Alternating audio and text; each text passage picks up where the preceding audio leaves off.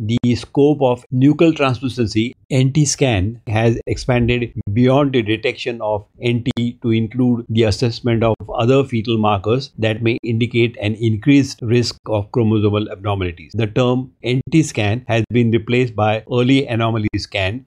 Nuchal translucency NT is a sonographic measurement of fluid accumulation beneath the fetal neck. Heart dysfunction, impaired lymphatic drainage, and altered matrix are the major causes. It is performed between 11 weeks and 13 weeks plus 6 days when the round rump length is between 45 and 84 millimeters. The best time, however, is between 12 to 13 weeks. An abnormal NT measurement may include anything greater than or equal to 3 millimeters or 3.5 millimeters or greater than the 95th percentile. In accordance with the evidence-based guidelines established by the ISUOG, the following criteria must be meticulously followed. Employing a high-frequency transducer is recommended. Consider using linear or endogeneal transducer. Turn the gain down to reduce image brightness. Magnification is important. Fetal head and thorax must occupy the whole screen. True mid-sagittal section. The head must be in line with the fetal spine. There should be clear space between the chin and thorax. Tip of the nasal bone must be seen. Rectangular shape of the palate and non-visualization of zygomatic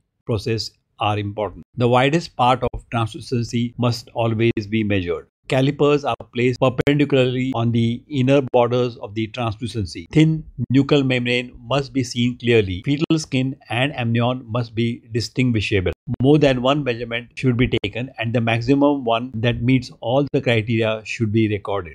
If focal biometric contraction occurs, wait till it is over. This scan shows which structures must be seen: nasal tip, nasal bone, pharynx, palate, diencephalon lucency, and membrane must be seen. Activate THI, tissue harmonic imaging, as it enhances nuchal translucency, improving image clarity.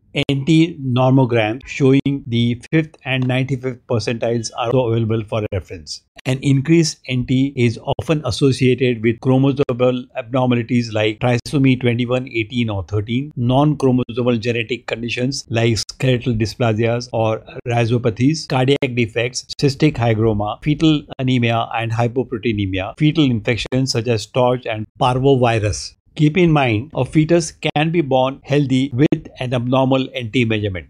NT scan does not provide definitive answers. A normal nuchal translucency measurement is reassuring, while an increased measurement indicates that further evaluation like NIPT or invasive CVS or amniocentesis are necessary.